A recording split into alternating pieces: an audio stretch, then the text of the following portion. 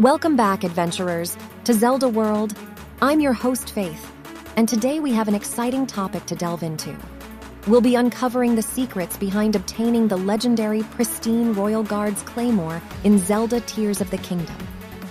This rare weapon is a game-changer, capable of dealing over 900 damage per hit. Stick around as we guide you through the process of acquiring this sparkling treasure. The Pristine Royal Guard's Claymore is an elusive variant of the Claymore found in Hyrule Castle. To increase your chances of obtaining it, we need to complete a series of quests with Robbie and Josha. This will unlock the Sensor Plus upgrade for your trusty Pura pad, allowing you to interact with Robbie's compendium database at the Hateno Ancient Tech Lab. Once you have access to the compendium database, you can purchase new compendium entries for 100 rupees each. While buying all the entries might break the bank at over 15,000 rupees, I have a strategy to maximize your odds. Make a manual save and then purchase 50 entries for 5,000 rupees.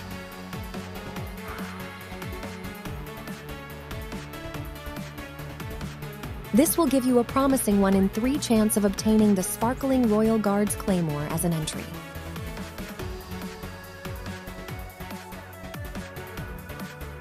Armed with the Sensor Plus upgrade and the Claymore entry in your compendium,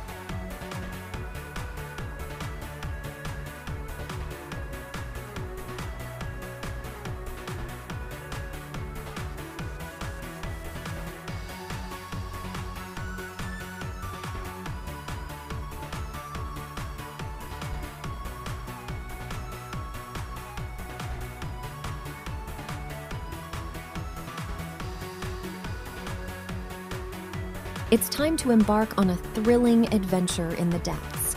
Activate the remaining light roots while keeping an eye on your sensor. Within an hour or so, your sensor will ring, alerting you to the presence of a Pristine Royal Guard's Claymore nearby. Trust me, without the sensor, you might miss this fantastic weapon as it can be hidden 200 units beneath you. While the exact conditions for the sparkling Royal Guard's Claymore spawn are still uncertain, we've uncovered some intriguing clues.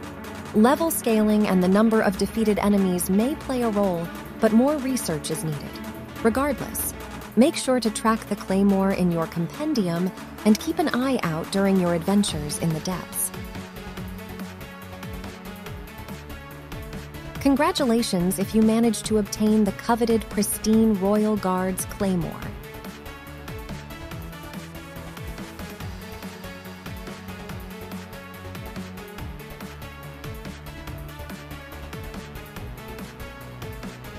Now, let's take it to the next level. If you want to maximize the damage dealt by this incredible weapon, head over to our channel and check out the Bone Build Guide.